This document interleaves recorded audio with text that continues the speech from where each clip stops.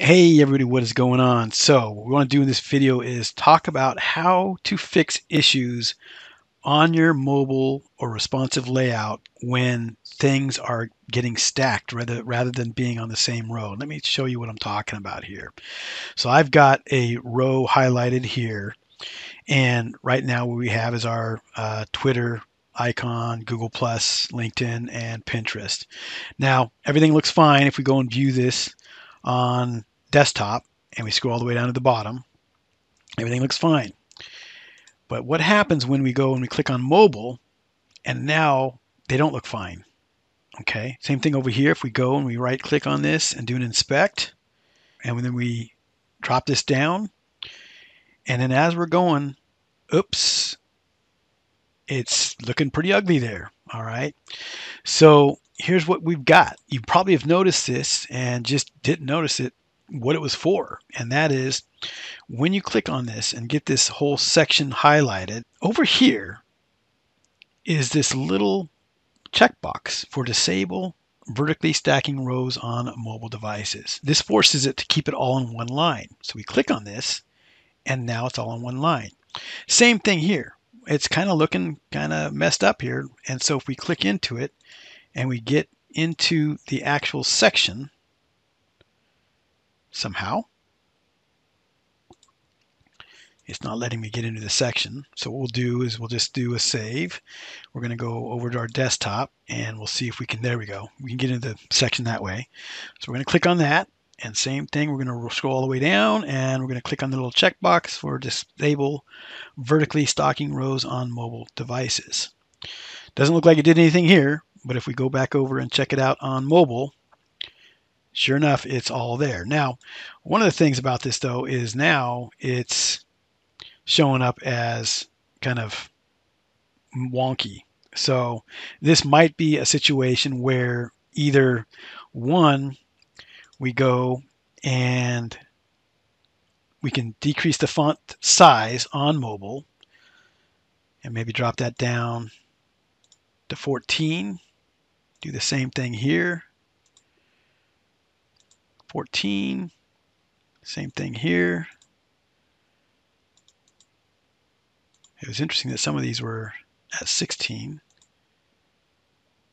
Still not. It's really, really small though, but this is one option.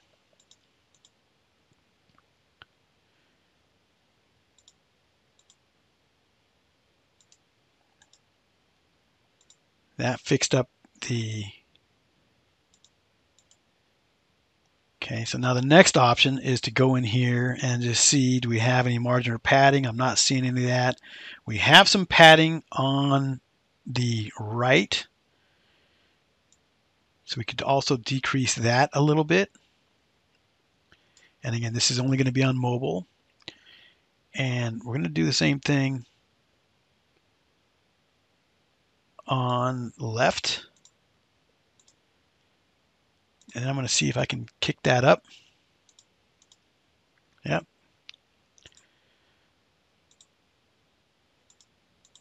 Do the same thing there. Padding on this one. Do 5. Oh, 5. And on the left, I'm going to do 5.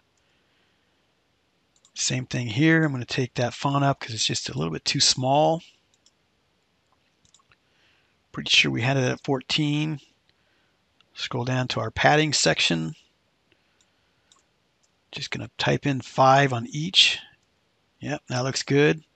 Do the same thing on our blog. Take that up to 14. And 5 and 5.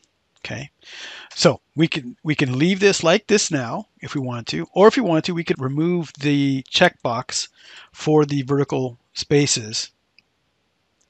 We can go over here and uncheck this checkbox if you wanted to and just have it stack again. Almost looks like it's a little small here. I don't think I like it that small there, but hey, there. There. And I can see now that we're having some padding issues again here. Actually, what we could do, go back here,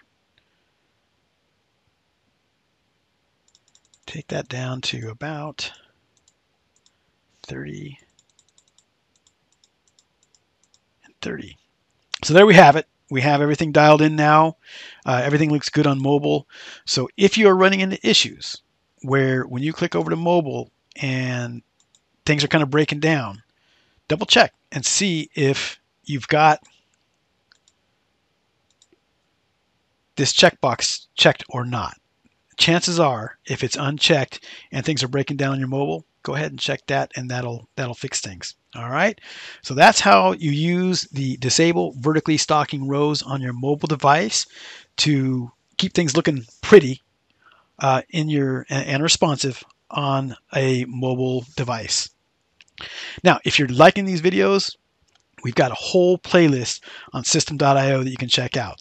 And that's it for today, everybody. Have an awesome day.